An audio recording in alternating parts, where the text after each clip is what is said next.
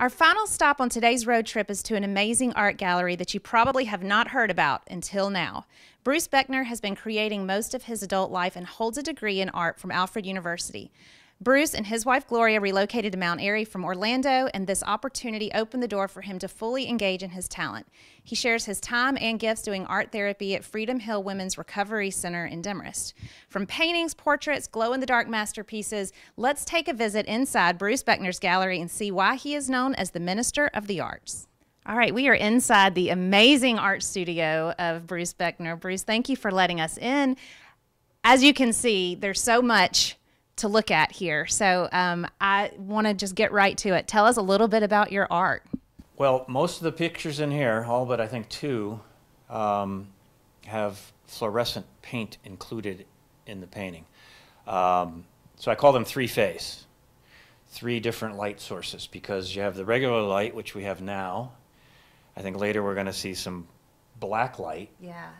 And then you turn all the lights off, and if you want to see your pictures when you're laying in bed or in a dark room, they glow in the dark too, and you'll be able to see all that. How'd you come up with that? What made you interested in the glow-in-the-dark piece? Well, being a teenager in the 60s, early 70s, fluorescent paint was a pretty cool thing, but it was all dragons and dungeons and skulls, and I thought I'd like to take that to a better level. I started playing around with it in the early 2000s, like about 2007. And then and I was in Orlando at the time, and an art show came up honoring artists that were affected or influenced by Andy Warhol. Andy Warhol did iconic figures, the Kennedys, Marilyn Monroe, of course, his famous stuff. And I thought, maybe I can put the two together. Yeah. So I started doing some icons. Jimi Hendrix was one of them. Yep. And I've got 4 pieces in that show with the fluorescent. And I've just been developing it ever since. And some of the effects I've been coming up with lately are just amazing. So. But there must be a special type of paint that you use to make it glow.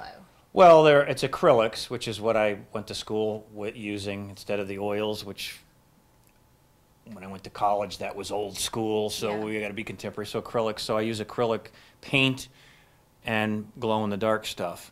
It has taken some development of the techniques to not mess up the regular picture. Yeah. Because you don't want it to. That's what I thought would happen, and some of it you can't even tell. You can't. The frog one here doesn't change at all in this light, but when you put the black light on it, it looks. It's a totally different piece of work. So it's really fun, and when I'm in here with the black light, I feel like a mad scientist. Yeah. Because it's all they'll show it later, but it's all blue in here. Yeah. And it's really cool. But painting in black light is a really cool thing. And then you just turn the lights off and you can see what it looks like in the glow in the dark. So I'm seeing a lot of musicians, there's sports, there's religious figures. How do you come up with your subject? Unless I have a commission piece or a specific subject that I need to get in a show, I'm just doing stuff from my perspective. Yeah. Things I liked, things that I was influenced by, people I admire, sports heroes, musicians. Glenn Campbell there, I was a big fan of his back in the 60s. You've got Johnny Cash over here. The Beatles, of course. Yeah, I love that one. So it's stuff I like, but I'd be more than happy to do stuff somebody else likes if they want to hire me. So you do more than, you do portraits too. Do a lot of portraits. About 30 years ago, after we moved to Florida from Connecticut, I started doing portraits of a lot of students, athletes and stuff.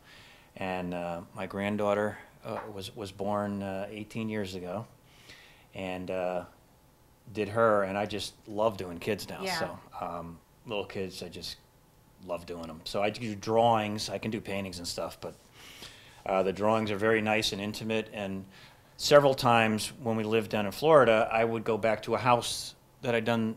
Like one of them, I remember the kid was a soccer player when he was 18. I went back there 10 years later, and his portrait was still hanging on the wall. Oh, wow. And I'm thinking to myself, I remember doing that picture, so imagine what the parent is like. So. Oh. So there is a little something special that you told me beforehand that is in each of these glow-in-the-dark paintings, a little sprinkle of something you can see. Tell us a little bit about that. Well, we lived in Orlando for 17 years, Florida for almost 30. But when we moved to Orlando, we weren't like in the city, but we were on the outskirts. But we never, occasionally we'd see a firefly.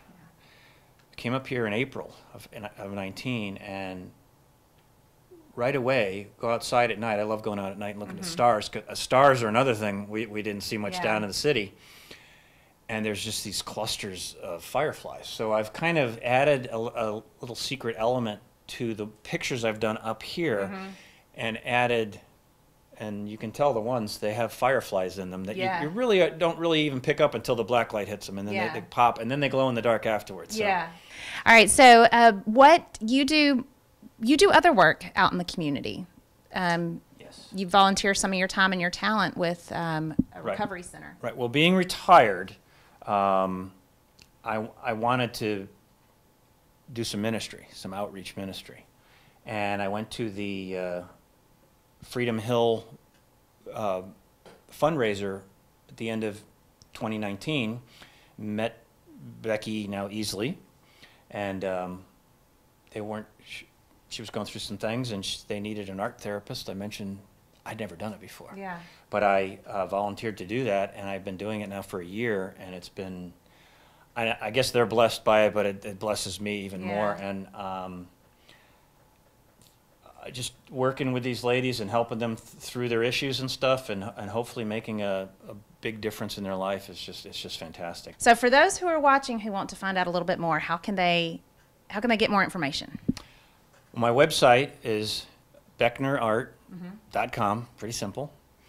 Right now, it's only going to be by appointment. It's not going to be drive-through stuff at this point, but you can also call me at my number, 321-663-8356. All right.